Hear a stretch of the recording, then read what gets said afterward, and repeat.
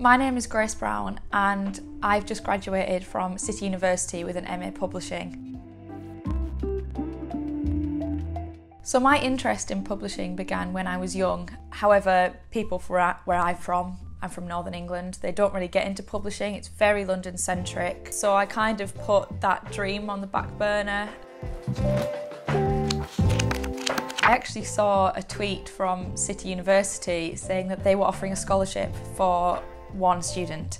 I didn't think I would get it. I got an interview and I actually got it. I couldn't really fund it myself. It would not have been an option to do an MA otherwise.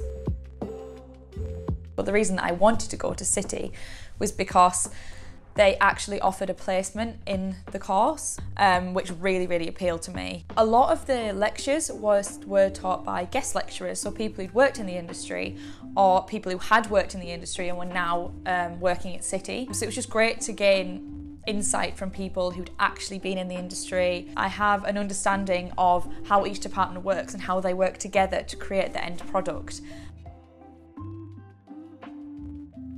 So I thoroughly enjoyed my time at City. It was just wonderful to be in London, which is the hub of publishing, and just to be surrounded by so many creative people. The support that the lecturers gave us was also second to none. It was incredible.